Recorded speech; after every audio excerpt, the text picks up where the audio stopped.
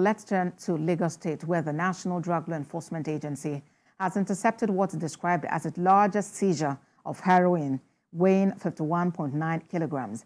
Chairman of the NDLEA, Brigadier General Buba Marwa, retired, mentioned that the first interception of 49.7 kilograms was made at the Murtala Mohammed International Airport, Ikeja Lagos. Senior correspondent Ivy Kano reports. He doesn't brief often in Lagos, but this feat calls for his presence. On January the 10th, 2024, his men intercepted a suspicious package at the Sakor import shed of the airport's cargo terminal. In total, we recovered 45 blocks of the illicit substance with a total weight of 49.70 kilograms.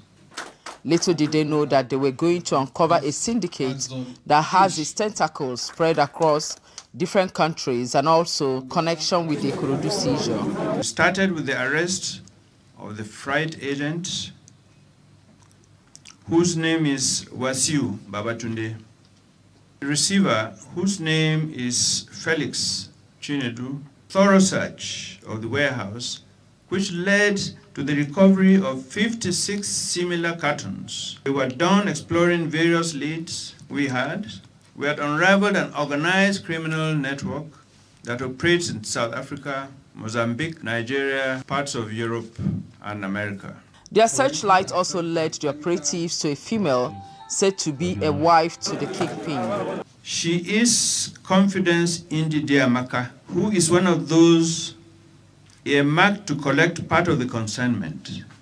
A further search was conducted in their residence located at the Ago Palace area, Festac Town. Several documents, including bank and property documents, belonging to Festus Ibewike.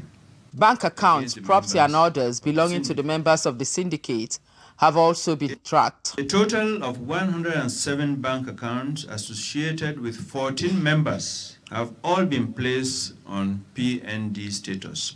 In addition, the hotel and the mansion linked to the head of the syndicate in Nigeria, Reginald Peter Chidebere, and located in Ago Palace area have already been marked for forfeiture to the federal government. The chairman vowed to ensure they are brought to book. At the end of the operation, a total of 10 suspects were arrested. Meanwhile, we are told that the agency has contacted their counterparts in South Africa to help track down the kingpin who resides in Mozambique. Ivy Kano, TVC News, Lagos.